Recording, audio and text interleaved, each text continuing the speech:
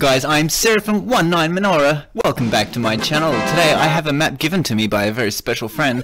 I don't really know who gave it to me, but basically it has the coordinates to a very special treasure, and all I've found so far is coal in a frickin' chest. So this cannot be the treasure that I'm looking for, guys. So let's have another look at the map real quick.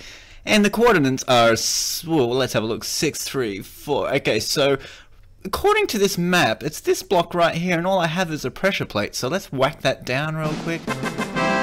And it reveals a real treasure, guys. Oh my god, that is freaking amazing! Diamonds in it and everything, guys. Very cool. Shout out to truetriz for finding this. And oh my god, I crave some crayfish today. I don't know why. But thank you, guys. This build is amazing. I changed it a little bit, and you'll see why in a minute. But so what we need for this contraption, if you want to build this, you might want to get out 5 sticky pistons, 7 redstone pieces, and we need 7 repeaters, 1 pressure plate, and some blocks of choice. Also, we need a slime block and a torch. Okay, we have pretty much everything we need. We need rails and a minecart with a chest. Okay, there we go. Okay, so the difference between this and the other build is that I'm not using a pressure plate. I will end up using a button, and you'll see how that's possible. So when you stand on that, it will come up to the top. In my world, it's a flat land, so I can't dig any deeper than this. So this is actually the ground level. So keep that in mind when you build this in your survival world.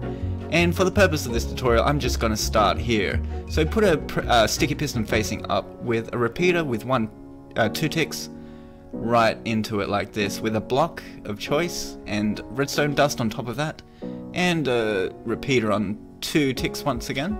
So just, oh no ticks, leave that one alone, guys. So a bit of redstone dust right behind it here, and let's see what else we need to do. Okay, so come around the front where the piston is and put your slime block right here, and count 1 block away and break 2 blocks in. So this is where you're going to need 2 sticky pistons facing up, and put 2 repeaters facing into those, and another 2 facing the same direction. So put all those on 2 ticks. There we go, guys. This is amazing. So we're nearly there. So let's connect this up by putting a block of choice here with a torch on the side, and you'll see that sticky piston react. That's perfect. Okay, so now all we need to do is come around to this side here, where you can see here. Put another sticky piston facing up with a block of choice right next to it. Then you want a repeater facing out on 2 ticks.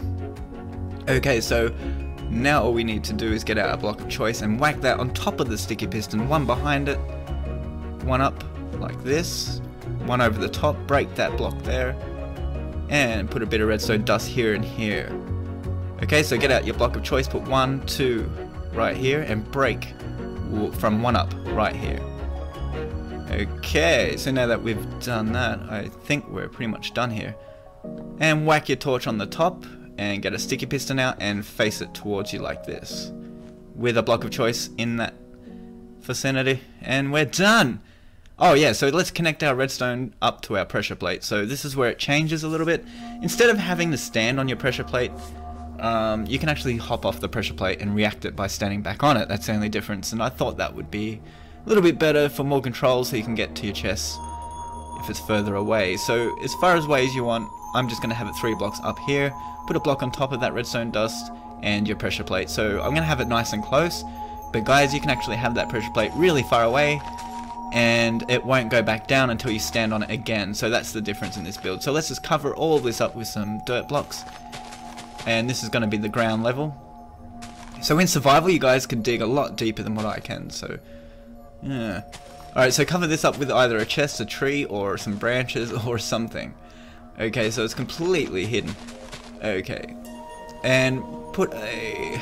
Alright, we can leave that for now, so we can either change these blocks so you can't see, but we'll leave it like that for now. Okay, we need to do one more thing before this works, guys. We need to put 2 blocks on top of these, so 1 here and 1 here. And now we're done. Now it should work perfectly. We need to put a rail right here and a cart with a chest on top of the rail, and just whack it there like so. There we go. Okay, let's check it out. Let's test it out. Yeah, it works really well, guys. I'm amazing. Okay, so let's put all the stuff in that chest. We don't need them anymore. And see how it's not going down? That's awesome. So you can actually have your pressure plate really far away. And you can take your pressure plate with you and run off with it, so no one knows where it is hidden. Completely hidden if you want it to be. So let's replace this with a... Now that it's like that, we can replace it with a button. So let's do that real quick. Get out a button.